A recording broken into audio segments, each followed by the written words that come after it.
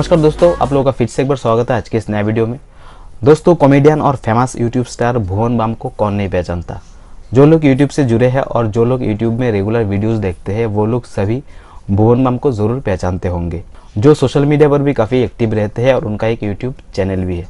दोस्तों, इंडिया में जितना भी पॉपुलर यूट्यूब चैनल्स है, इन सब में से सबसे पहले भुवन बाम का ही नाम सबसे पहले आता है। दोस्तों, इन दिनों भुवन बाम अपनी एक पिक्चर्स को लेकर सोशल मीडिया पर काफ़ी वायरल हो रहा है और उनका नाम आलिया भट्ट से भी जुड़ रहा है। तो दोस्तों, जानेंगे इसके बारे में पूरा डिटेल्स, लेकिन इससे पहले जो लोग चैनल में नहीं है चैनल को जरूर सब्सक्राइब कर दे, क्योंकि दोस्तों ऐसी इंटरेस्टिंग और अपडेट न्यूज़ इस चैनल में हम लोग डेली अपलोड करते रहते हैं। और सब्सक्राइब करने के बाद जो घंटा वाला बटन है वो भी प्रेस कर दे। इससे क्या होगा, जब भी हम कोई ऐसी वीडियो अपलोड करेंगे इसका नोटिफिकेशन सबसे पहले आपके मोबाइल तक पहुँच जाएगा। दोस्तों, बॉलीवुड में अभिनेता और अभिनेत्रियों की हमशक्ल होना आम बात हो गई है।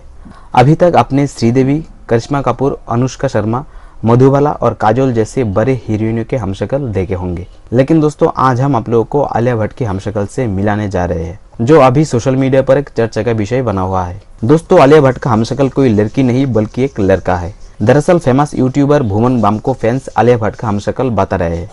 भुवन बाम की एक फोटो वायरल होने के बाद फैंस ऐसा रिएक्शन दे रही है। दरअसल दोस्तों, भुवन बाम की एक photo tell my kids trend के चलते वायरल हो गई है और इस ट्रेंड में यूजर्स भविष्य में अपने बच्चे को क्या क्या बताएंगे, इसे लेकर फनी रिएक्शन दे रही है।